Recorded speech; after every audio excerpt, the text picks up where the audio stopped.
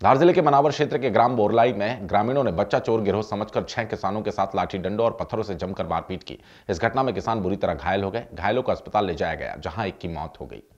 जानकारी के अनुसार घायल किसान उज्जैन जिले के लिम्बा पिपलिया निवासी बताए जा रहे हैं, जो बोरलाई क्षेत्र में काम करने वाले मजदूर को वापस लेने पहुंचे थे तथा उसके नानुकुर करने पर उसे दिए गए एडवांस पैसों की मांग कर रहे थे तथा उसे वापस ले जाने की कोशिश कर रहे थे, जिसके चलते शोर शराबा होने के बाद ग्रामीणों ने उन्हें बच्चा चोर गिरोह समझा और पीछा किया तथा ग्राम बोरलाई में लोगों ने घेर लिया। वहीं इनकी गाड़ी रोककर जमकर मारपीट की गई। गाड़ी में तोड़फोड़ कर आग लगा दी गई।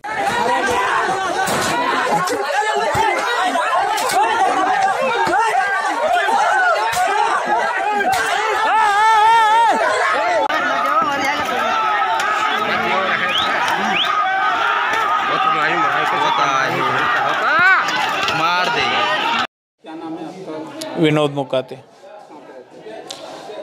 शिवपुर खेड़ा, जिला इंदौर, तहसील सामेर। आपके साथ क्या घटना हुई? सर, हम सुबह 6 बजे हमारे घर से आए थे तो तिल्ला थाना पे हमने रिपोर्ट डलवाई और ये 5 मजदूर हमारे 5 आदमियों के यहाँ रहते थे और 50-50 हज़ार रुपये लेकर आए थे और इन्होंने कल फ़ोन करके हमको बुलाया कि आपके पैसे ले जाओ। तो हमने तिल्ला थाना पे वहाँ पर बोला पुलिस वालों को कि ऐसी बात है। उन्होंने क्या बोला कि चले जाओ और हम गांव में गए और उन्होंने पत्थर मारना गाड़ी पे चालू कर दिया। तो हम भगे ऐसे ही रोड तो आगे उन्होंने बोल दिया कि बच्चे चोर और फिर आगे हमको रोक के गांव में खूब पीटा। क्या नाम है आपका?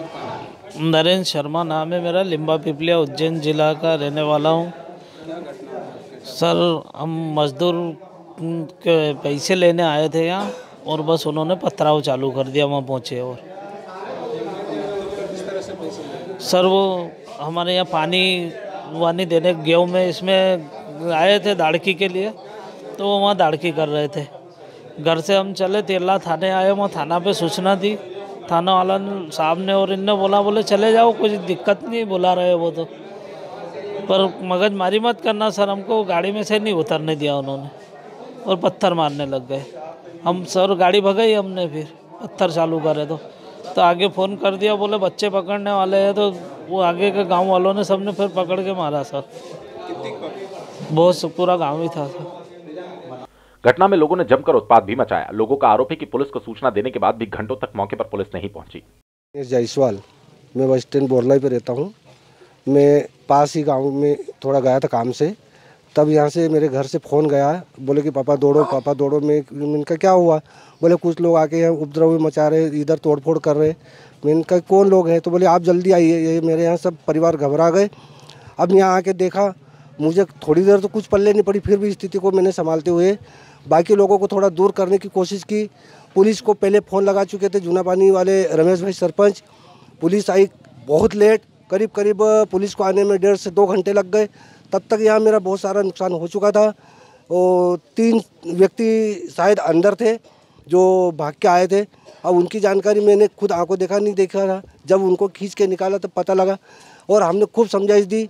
पुलिस के आने के बाद पुलिस ने भी खूब समझाइश दी कि भैया उपद्रव मत मचाओ, किसी का नुकसान मत करो। मेरे पीछे वाली दुकान के भी शटर तोड़ के उधर से भी ये लोग घुसने की कोशिश करा और दुकान पूरी तरह क्षति पहुँचाई। यहाँ से जो मोबाइल था, मोबाइल चोरी हो गया, लैपटॉप पे नुकसान पहुँचा है, दुकान के काउंटर तोड़ दिया है। और तब तक दूसरी व्यवस्था पुलिस ने नहीं करी। पुलिस मात्र 3-4 जने आए, उनसे कोई स्थिति संभली नहीं। या 3 से 4 हज़ार लोग थे जो उपद्रव मचाने वाले थे और मेरा काफ़ी नुकसान कर दिया है। घटना की सूचना के बाद पुलिस मौके पर पहुंची और उन्हें अस्पताल रेफर किया गया, जहां एक की मौत हो गई। वहीं पूरे मामले में जिला पुलिस अधीक्षक आदित्य प्रताप सिंह भी मनावर पहुंच गए। मनावर पुलिस जांच में जुट गई। वाइट पुलिस का लगा है। फिलहाल पुलिस आरोपियों की तलाश कर रही है। ब्यूरो रिपोर्ट, खबरबान न्यूज, धार।